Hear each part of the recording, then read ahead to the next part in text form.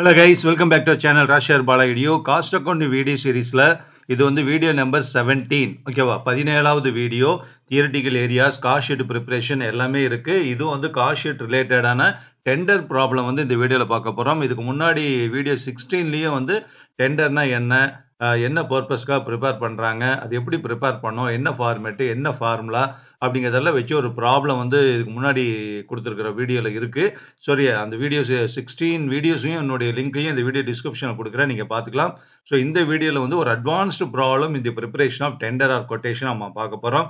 ரொம்ப சிம்பிளா எக்ஸ்பிளைன் பண்றேன். எக்ஸாமினேஷன் பாயிண்ட் ஆஃப் வியூல ரொம்ப இம்பார்ட்டன்ட் ரிப்பீட்டட் கொஸ்டின்ஸ்னு சொல்லலாம். அதனால கொஞ்சம் கிளியரா எண்ட் வரைக்கும் பாருங்க. டவுட் இருந்ததுன்னா கமெண்ட் பாக்ஸ்ல சொல்லுங்க. ஓகேவா? அதுக்கு முன்னாடி நம்ம சேனலை சப்ஸ்கிரைப் பண்ணாம பார்த்துட்டு இருந்தீங்கன்னா உடனே சப்ஸ்கிரைப் பண்ண கிளிக் பண்ணிடுங்க. அப்பதான் நம்ம சேனல் வீடியோஸ் எல்லாமே உங்களுக்கு உடனுக்குடன் நோட்டிபிகேஷன் வந்த உடனே நீங்க பார்த்துக்கலாம். பிடிச்சிருந்ததுன்னா ஒரு லைக் கொடுத்துருங்க. கண்டிப்பா மறக்காம உங்க ஃப்ரெண்ட்ஸுக்கும் ஷேர் பண்ணுங்க, அவங்களுக்கும் யூஸ்ஃபுல்லா இருக்கட்டும். ஓகேவா? ஸோ நம்ம video 17ல advance problem in preparation of tender R quotation நம்ம பார்க்கலாம். இப்போ ப்ராப்ளம் நான் எக்ஸ்பிளைன் பண்றேன். இன் respect of a factory the following information have been obtained for the year 2009 உண்டான இன்ஃபர்மேஷன் கொடுத்துருக்காங்க. Material cost, direct wages, factory overheads, administrative overheads, selling overheads, distribution overheads, profit.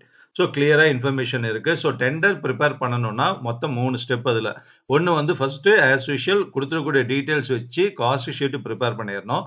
அடுத்தது வந்து பாத்தீங்கன்னா சம் ஃபார்முலாஸ் நமக்கு தேவைப்படும். Work overheads calculate பண்ற மாதிரி, administrative overheads, selling overheads calculate பண்றதுக்காக based on the information, cost information in the cost sheet, அதை base பண்ணி சில ஃபார்முலாஸை போட்டு அந்த பர்சன்டேஜை கால்குலேட் பண்ணிட்டு தேர்ட் ஸ்டெப்ல தான் டெண்டர் ப்ரிப்பேர் பண்ணோம். அதனால இப்போ இதுல கொடுத்துருக்கூடிய இந்த 6-7 இன்ஃபர்மேஷனை வச்சு தான் நம்ம காஸ்ட் ஷீட் ப்ரிப்பேர் பண்ணிக்கலாம். அது ஒன்றும் கஷ்டமே கிடையாது. ஏன்னா cost of மெட்டீரியலும் direct wages add பண்ணீங்கன்னா பிரைம் காஸ்ட், அதோட இந்த ஃபேக்டரி ஓவர்ஹெட்ஸ் வந்து ஆட் பண்ணீங்கன்னா works cost, administrative overheads add பண்ணீங்கன்னா காஸ்ட் ஆஃப் ப்ரொடக்ஷன், அதோட செல்லிங் அண்ட் டிஸ்ட்ரிபியூஷன் ஆட் பண்ணீங்கன்னா டோட்டல் காஸ்ட், அப்புறம் ப்ராஃபிட் கொடுத்துருக்காங்க. ப்ராஃபிட் டோட்டல் காஸ்டோட ப்ராஃபிட் ஆட் பண்ணீங்கன்னா சேல்ஸ் தெரிஞ்சிடும். அவ்வளவுதான். ஸோ இந்த டீடைல்ஸ் வச்சுட்டு காஸ்ட் ஷீட் இப்போ நான் சொன்னதுலேயே காஸ்ட் ஷீட் ப்ரிப்பேர் பண்ணிடலாம். அப்புறம் ப்ரிப்பேர் பண்ற அப்படியே ஓரலாக நான் எக்ஸ்பிளைன் பண்ணிட்டு இப்போ பார்க்கலாம். அதுக்கு முன்னாடி ஒரு அட்ஜஸ்ட்மெண்ட்ஸ் என்ன கொடுத்துருக்காங்கன்னு பார்த்துக்கலாம். நிறைய அட்ஜஸ்ட்மெண்ட்ஸ் இருக்கு. Work order has been executed இன் 2010, அதாவது 2009 உண்டான காஸ்ட் ஷீட் ப்ரிப்பேர் பண்றதுக்கு காஸ்ட் இன்ஃபர்மேஷன் கொடுத்துருந்தாங்க. இப்போ ஒரு ஒர்க் ஆர்டர் நமக்கு வருது, ஒரு ஆர்டர் வருது கஸ்டமர்ட்ட இருந்து. அதை எக்ஸிக்யூட் பண்ணணும், அந்த ஆர்டர் வந்து ஃபுல்ஃபில் பண்ணணும், ப்ரொடக்ஷன் பண்ணி கொடுக்கணும் அப்படின்னா, அதாவது 2010க்காக ஒரு ஆர்டர் வருது.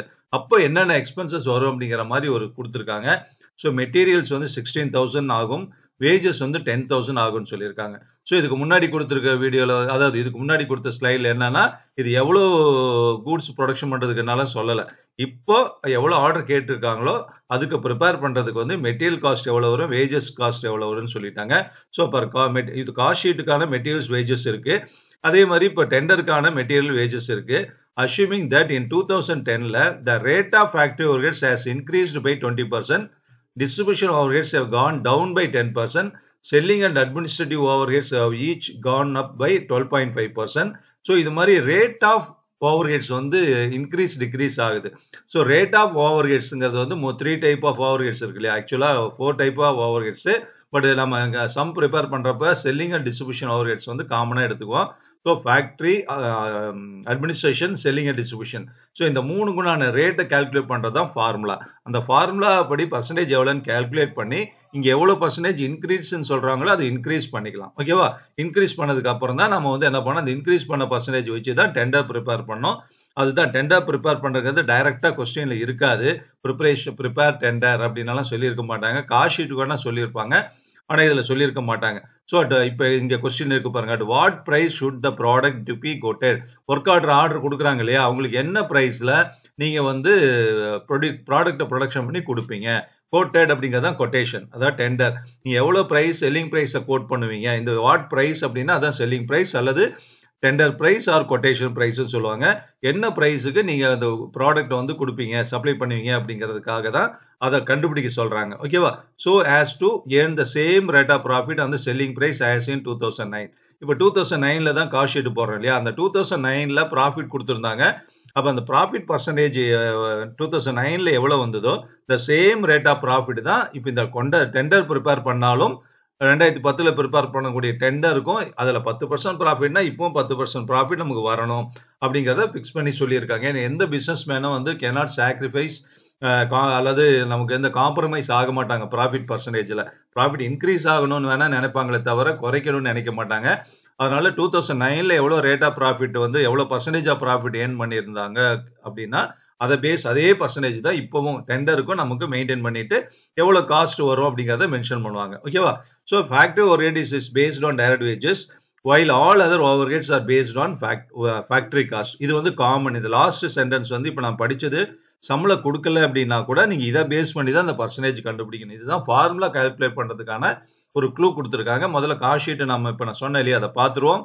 அப்புறம் ஃபார்முலா ப்ரிப்பேர் பண்றப்ப இது வரும். அதாவது ஃபேக்டரி ஓவர்ஹெட்ஸ் பர்சன்டேஜ் கண்டுபிடிக்கணும். அதை எதை பேஸ் பண்ணி கண்டுபிடிக்கணும்னா டைரக்ட் வேஜஸ் அடிப்படையா வச்சுட்டு ஃபேக்டரி ஓவர்ஹெட் ரேட்டை கண்டுபிடிக்கணும்.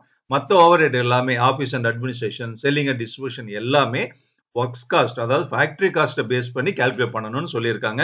இதுதான் நார்ம்ஸ். இதை பேஸ் பண்ணி தான் நம்ம கால்குலேட் பண்ணுவோம். இதுல ஏதாவது சேஞ்சா பண்ணி கொடுத்திருந்தா சம்டைம்ஸ் சொல்லியிருப்பாங்க factory overheads is based on prime cost அப்படின்னு கொடுத்துருப்பாங்க. அப்படி கொடுத்திருந்தா நீங்க பிரைம் காஸ்ட்டை பேஸ் பண்ணி மென்ஷன் பண்ணியிருந்தா, மென்ஷன் பண்ணல அப்படின்னா டைரக்ட் வேஜஸ் தான். அப்கோர்ஸ் இந்த சம்ல மென்ஷன் டைரக்ட் வேஜஸ்னே மென்ஷன் பண்ணி கொடுத்துருக்காங்க. அதனால எந்த ஒரு கன்ஃபியூஸும் இல்லை. இப்போ சொல்யூஷன் பார்த்தரலாம். இப்போ cost sheet for the year 2009க்கு பார்ப்போம். நான் சொன்னேன் இல்லையா, நான் சொன்னது அப்படியே இருக்கு. Material cost direct wages add பண்ணீங்கன்னா பிரைம் காஸ்ட் 5,50,000, அதோட ஃபேக்டரி ஓவர்ஹெட்ஸ் 1,50,000 ஆட் பண்ணீங்கன்னா ஒர்க்ஸ் காஸ்ட் 7 lakhs, அப்புறம் office and administration overheads works காஸ்டோட add பண்ணீங்கன்னா 8,68,000 காஸ்ட் ஆஃப் ப்ரொடக்ஷன், அதோட செல்லிங் அண்ட் டிஸ்ட்ரிபியூஷன் ரெண்டுமே ஒன்னாவே ஆட் பண்ணிக்கலாம். பாருங்க, ரெண்டு அமௌண்ட்டையும் நான் பிராக்கெட்ல ஆட் பண்ணி காமிச்சிருக்கேன். 182 ஆட் பண்ணீங்கன்னா டோட்டல் காஸ்ட் 10,50,000 வருது. ப்ராஃபிட் கொடுத்ததுனால இந்த 10,50,000 ப்ராஃபிட் ஆட் பண்ணி சேல்ஸை கால்குலேட் பண்ணிடுங்க. ஓகேவா? இந்த இடத்துல சேல்ஸ் வரைக்கும் கால்குலேட் பண்ணா ப்ராஃபிட் இஸ் கிவன். ப்ராஃபிட்டும் கொடுக்கல சேல்ஸும் கொடுக்கலன்னா you can stop the problem with total காஸ்டோட நீங்க ஸ்டாப் பண்ணிக்கலாம். ஓகேவா? இப்போ நாம பர்சன்டேஜ் கால்குலேட் பண்ணிக்கலாம். ஃபர்ஸ்ட் ஸ்டெப் முடிஞ்சிருச்சு. காஸ்ட் ஷீட் தான், அதனால தான் ஃபாஸ்டா போயிருக்கேன். காஸ்ட் ஷீட்டை வச்சு நிறைய வீடியோஸ் முன்னாடி கொடுத்துருக்கேன். நீங்க அந்த லிங்க் கொடுக்குறேன், பார்த்துக்கோங்க. இப்போ ஃபேக்டரி ஓவர்ஹெட்ஸ் பர்சன்டேஜ் கால்குலேட் பண்ணணும். அதான் calculation of percentage of factory overheads to direct wages. Direct வேஜஸை base பண்ணி கால்குலேட் பண்ண சொல்றாங்க. அப்போ ஃபார்முலா என்ன வரும்னா ஈஸி. அப்படியே ஃபேக்டரி ஓவர்ஹெட்ஸ் அந்த 2 வந்து டிவைடடா மாத்திக்கோங்க. Factory overheads divided by direct wages into 100. இவ்வளோ டைரக்ட் வேஜஸ்ல ஃபேக்டரி ஓவர்ஹெட்ஸ் இவ்வளோ அமௌண்ட் இருக்குன்னா அப்போ பர்சன்டேஜ் என்ன அப்படிங்க. இந்த அமௌண்ட்ல எங்கேருந்து கலெக்ட் பண்ணோம்? All the amounts R collected from the cost sheet. Factory overheads 1,50,000 சம்ல இருக்கு. ஓவர்ஹெட்ஸ் 2,50,000 இன்டு 100 போட்டீங்கன்னா 60% வருது. ஓகேவா? அதாவது காஸ்ட் ஷீட் 2009ல ப்ரிப்பேர் பண்ண காஸ்ட் ஷீட் படி ஃபேக்டரியில வந்து 60% செலவாயிருக்கு. ஃபேக்டரி ஓவர்ஹெட்ஸ் மட்டும். ஃபேக்டரி இன்டைரக்ட் எக்ஸ்பென்சஸ் வந்து 60% செலவு பண்ணியிருக்காங்க. இப்பவும் கண்டிப்பா அந்த 60% வரும். இப்ப இந்த சம்ல என்ன சொல்லியிருக்காங்கன்னா அந்த 60% இல்லாம அந்த பர்சன்டேஜ் 20% இன்னும் இன்க்ரீஸ் ஆகுதுங்கிறாங்க. ஏன்னா 2010ல தான் அந்த ஒர்க் ஆர்டர் வருது. நம்ம அந்த ஆர்டர் வந்து ப்ரொடக்ஷன் பண்ணி கொடுக்க போறோம் அப்படின்னா அப்போ வந்து அவன் கெஸ் பண்றான் ஃபேக்டரி இன்டைரக்ட் எக்ஸ்பென்சஸ் வந்து கண்டிப்பா வந்து சேஞ்ச் ஆகுறதுக்கு, இன்க்ரீஸ் ஆகிறதுக்கு வாய்ப்பு இருக்கு, செலவு அதிகமாகுங்கிற மாதிரி கெஸ் பண்ணி 20% இன்க்ரீஸ் ஆகும்னு ஒரு எஸ்டிமேட் பண்றாங்க. Rate of factory overheads rice அப்படின்னு சொன்னதுனால அந்த ரேட் ஆஃப் பர்சன்டேஜே இன்க்ரீஸ் பண்ணணும். ஸோ 60ல 20% போட்டீங்கன்னா 12%. 60% இருக்கு இல்லையா, அதுல 20/100 போட்டீங்கன்னா 12% வருது. இப்போ பர்சன்டேஜ் என்ன, அது 12% இன்க்ரீஸ் ஆகுது. அப்போ அது காஸ்ட் ஷீட் படியே நமக்கு 60% ஸ்பெண்ட் பண்ணியிருக்கோம். அதை அப்படியே எடுத்துக்கிறோம். 20% வந்து 12% இன்க்ரீஸ் ஆகிறதுனால இப்போ நான் the percentage of factory overhead to direct wages வந்து 72%. இந்த 72% வச்சு தான் டெண்டர்ல வந்து நம்ம ஃபேக்டரி ஓவர்ஹெட்ஸ் அமௌண்ட்டை கால்குலேட் பண்ணணும். ஓகேவா? டைரக்ட் வேஜஸ்ல இந்த பர்சன்டேஜை போட்டு ஃபேக்டரி ஓவர்ஹெட் வந்து கண்டுபிடிச்சு நம்ம வந்து டெண்டர்ல கொடுக்கணும். அதே மாதிரி வந்து பர்சன்டேஜ் ஆஃப் அட்மினிஸ்ட்ரேட்டிவ் ஓவர்ஹெட்ஸ் வந்து ஒர்க்ஸ் காஸ்ட்ல பேஸ் பண்ணி கால்குலேட் பண்ண சொல்லியிருக்காங்க. நம்ம அதிலே சொல்லலைனாலும் சேம் ப்ரொசீஜர் தான். So administrative overheads divided by works cost into 100 நம்ம போட்டுக்கலாம். அட்மினிஸ்ட்ரேட்டிவ் ஓவர்ஹெட்ஸ் சம்ல இருக்கு காஸ்ட் ஷீட்ல. அப்புறம் வந்து ஒர்க்ஸ் காஸ்ட்டும் சம்பளம் இருக்கு. இன்டு 100 போட்டீங்கன்னா 24% வருது. அட்ஜஸ்ட்மெண்ட் என்ன சொல்லியிருக்காங்க, அட்மினிஸ்ட்ரேட்டிவ் ஓவர்ஹெட்ஸ் வந்து 12.5% இன்க்ரீஸ் ஆகுதுங்கிறாங்க. அந்த பர்சன்டேஜ் 12.5% இன்க்ரீஸ் ஆகுது. அப்போ 24% இப்போ கால்குலேட் பண்ணிட்டோம். அது வந்து 12.5% இன்க்ரீஸ் ஆகுதுன்னா 24 into 12.5/100 வந்து 3% வருது. அப்போ 3% increase ஆகிறப்ப the percentage of administrative overheads for preparing tender வந்து பாத்தீங்கன்னா based on works cost is 27%. புரியுது இல்லையா? பர்சன்டேஜ் இன்க்ரீஸ் பண்ணிக்கணும், நல்லா பாத்துக்கோங்க. இப்போ வந்து செல்லிங் ஓவர்ஹெட்ஸ் வந்து வேற மாதிரி சொல்லியிருக்காங்க, டிஸ்ட்ரிபியூஷன் ஓவர்ஹெட்டும் வேற மாதிரி சொன்னதுனால நம்ம தனித்தனியா போடுறோம். ஏன் பாருங்க, percentage of selling ஓவர்ஹெட்ஸும் works cost base பண்ணி தான் கண்டுபிடிக்கணும், அட்மினிஸ்ட்ரேட்டிவ் மாதிரியே தான். இப்போ வந்து formula selling overheads divided by works cost into 100. இப்போ ரெண்டுமே அமௌண்ட் சம்ல இருக்கு 1,12,000 டிவைடட் பை 7 lakhs into 100 16%. இந்த இது கண்டுபிடிக்கிறப்ப நம்ம செல்லிங் டிஸ்ட்ரிபியூஷன் ஒன்னா கம்பைன் பண்ணி கூட பண்ணலாம். ஆனா சம்ல என்ன சொல்லியிருக்காங்கன்னா செல்லிங் ஓவர்ஹெட்ஸ் வந்து 12.5% இன்க்ரீஸ் ஆகுதுன்னு சொல்லியிருக்காங்க. ஆனா டிஸ்ட்ரிபியூஷன் ஓவர்ஹெட்ஸ் வந்து 10% டிக்ரீஸ்ன்னு சொல்லியிருக்காங்க. அப்போ ஒன்னா கம்பைன் பண்ணி போட முடியாது. ஓகேவா? அதனால இப்போ 16% வந்து செல்லிங் ஓவர்ஹெட்ஸ் வந்து கால்குலேட் பண்ணிட்டோம். 12.5% இன்க்ரீஸ் அப்படிங்கறனால ஆட் இன்க்ரீஸ்டு பை 12.5% on 16% போட்டீங்கன்னா 2% வருது. Now it comes to 18%. Percentage of selling overheads and works cost வந்து 18% to be implemented in the cost tender. ஓகேவா? அதே மாதிரி distribution overheads to works over போட்டீங்கனாலும் உங்களுக்கு கால்குலேட் பண்ணீங்கன்னா 70,000 divided by 7 lakhs into 100 போட்டீங்கன்னா 10% வருது. அது 10% டிக்ரீஸ் ஆகுதுன்னு சம்ல சொல்லியிருக்காங்க. கான் டவுன் பைன்னு சொல்லியிருக்காங்க. அப்ப 10% 10%ல 10ல 10% போட்டீங்கன்னா 1%. அப்ப நீங்க வந்து இங்க 10%ல இன்டு 10 by 100 அப்படி போடக்கூடாது. இந்த 10 மட்டும் போட்டீங்கன்னா போதும். அப்புறம் வர்ற ஆன்சர்ல பர்சன்டேஜ் ஆட் பண்ணிக்கலாம். அப்ப 10 into 10 by 100 போட்டீங்கன்னா 1% வருது. டவுன் அப்படிங்கறனால 10%ல 1% போச்சுன்னா 9%.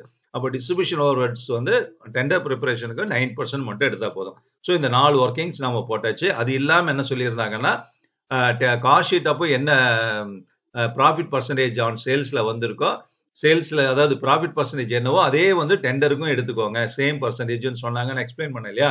அதுக்காக ஒரு ஃபார்முலா நம்ம போட்டு கண்டுபிடிக்கணும். Percentage of profit on sales.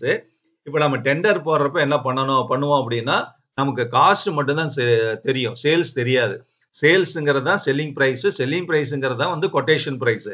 அந்த செல்லிங் பிரைஸ்ங்கிற கொட்டேஷன் பிரைஸை கால்குலேட் பண்றதுக்காக தான் நம்ம டெண்டரே ப்ரிப்பேர் பண்ணோம். அதனால சேல்ஸ்ல ப்ராஃபிட் பர்சன்டேஜ் வந்து நம்ம போடவே முடியாது. ஆனா கால்குலேட் பண்றப்ப இந்த இடத்துல percentage of profit on sales வச்சு போட்டீங்கன்னா 16.67% வருது. அதை வந்து நம்ம காஸ்ட்டுக்கு தான் கன்வெர்ட் பண்ணி டெண்டர்ல போடணும். ஏன்னா we know only the total cost. Sales தெரியாது, அதுதான் will be the answer. அதனால சேல்ஸ்ல கண்டுபிடிச்ச ஃபார்முலாவை பர்சன்டேஜை வந்து காஸ்ட்டுக்கு மாத்தணும். இல்லைன்னா இந்த இடத்துல என்ன பண்ணலாம்னா பர்சன்டேஜ் ஆஃப் ப்ராஃபிட் அண்ட் காஸ்ட்னே போட்டு கூட நமக்கு கண்டுபிடிச்சாலும் தப்பு கிடையாது. ஓகேவா? நான் சேல்ஸ் வச்சே கண்டுபிடிச்சிருக்கேன். ஏன்னா மாத்தணும், இப்ப காஸ்ட்டுக்கு எப்படி கன்வெர்ட் பண்றதுங்கிற பாயிண்ட்டும் நம்ம டிஸ்கஸ் பண்றதுக்கு வாய்ப்பு இருக்குங்கிறதுக்காக இப்படி போட்டிருக்கேன். சம்ல கொடுத்துருக்காங்க ப்ராஃபிட் 2,10,000, சேல்ஸ் வந்து 12,60,000 into 100 போட்டீங்கன்னா 16.67% வந்து காஸ்ட் ஷீட்ல வந்து கம்பெனிக்கு வந்து சேல்ஸ்ல இவ்வளவு பர்சன்டேஜ் வந்து ப்ராஃபிட் வந்திருக்கு. இதே பர்சன்டேஜ் வந்து டெண்டருக்கும் யூஸ் பண்ணிக்கணும். இல்ல இந்த பர்சன்டேஜ் இன்னும் 2% அதிகப்படுத்திங்கன்னு சொன்னா நம்ம அதிகப்படுத்திக்கலாம். அப்படி சொல்லல, same percentage of profit to be followed இன் தி டெண்டர்னு சொன்னதுனால இந்த பர்சன்டேஜ் நம்ம எடுத்துக்க போறோம். ஓகேவா? 4-5 ஃபார்முலாவும் நாம போட்டாச்சு. 2 ஸ்டெப் கம்ப்ளீட்டட். இப்போ டெண்டர் ப்ரிப்பரேஷன் போய்க்கலாம். So tender R quotation for 2010க்கான ஒரு இது மெட்டீரியல் வேஜஸ் மட்டும் தான் அமௌண்ட் கொடுத்துருக்காங்க. அப்படியே ஆட் பண்ணிக்கோங்க. Prime cost 26,000. ஃபேக்டரி ஓவர்ஹெட்ஸ் வந்து 72,000 சொல்லிட்டு இன்க்ரீஸ்க்கு அப்புறம் வந்தது. அப்ப எதுல கால்குலேட் பண்ணி 72%னா வேஜஸ்ல தான் கால்குலேட் பண்ணணும். ஓகேவா? வேஜஸ்ல தான் 60% கால்குலேட் பண்ணி 20% இன்க்ரீஸ்ன்னு சொன்னதுனால 72% போட்டோம். ஸோ காஸ்ட் ஷீட்ல ஃபேக்டரி ஓவர்ஹெட்ஸ்ங்கிறது வந்து வேஜஸ்ல கால்குலேட் பண்ணி பர்சன்டேஜ் கண்டுபிடிச்சதுனால அந்த பர்சன்டேஜ் வச்சு வேஜஸ் உடைய அமௌண்ட்ல போட்டீங்கன்னா ஃபேக்டரி ஓவர்ஹெட்ஸ் ஃபைண்ட் அவுட் பண்ணிக்கலாம். அப்ப 10,000ல 72% போட்டீங்கன்னா ஏன்னா வேஜஸ் வந்து 10,000 7,200 வருது. ஆட் பண்ணிக்கோங்க. Works cost 33,200. இப்போ ஆபீஸ் அண்ட் அட்மினிஸ்ட்ரேஷன் ஓவர்ஹெட்ஸ் வந்து கால்குலேட் பண்ணோம். அது வந்து நம்ம ஃபார்முலா போட்டதுல 27% வருது. ஒர்க்ஸ் காஸ்ட்ல தான் நம்ம பர்சன்டேஜ் கண்டுபிடிச்சதுனால இந்த ஒர்க்ஸ் காஸ்ட் அமௌண்ட் 33,200 இருக்கு இல்லையா? அதுல இந்த 27% போட்டீங்கன்னா 8,964 வருது. அதான் வந்து ஃபேக்டரி ஓவர்ஹெட்ஸ். அப்ப மெட்டீரியல் இத டெண்டரை பொறுத்த வரைக்கும் மெட்டீரியல் வேஜஸ் மட்டும் தான் அமௌண்ட் இருக்கு. ஃபேக்டரி ஓவர்ஹெட்ஸ் அமௌண்ட் கால்குலேட் பண்ணணும்னா பர்சன்டேஜ் வேணும். பர்சன்டேஜ் வச்சு தான் முன்னாடி கால்குலேட் பண்ணிட்டு இப்போ அமௌண்ட் கண்டுபிடிச்சிட்டோம். அப்பதான் ஒர்க்ஸ் காஸ்ட் கால்குலேட் பண்ண முடியும். ஒர்க்ஸ் காஸ்ட் தெரிஞ்சாதான் இந்த பர்சன்டேஜ் கால்குலேட் பண்ணி போட்டோம். அப்போ நம்ம இதை போட்டோம். காஸ்ட் ஆஃப் ப்ரொடக்ஷன் வந்துருச்சு. செல்லிங் ஓவர்ஹெட் வந்து தனியா 18% வந்து கால்குலேட் பண்ணியிருந்தோம்.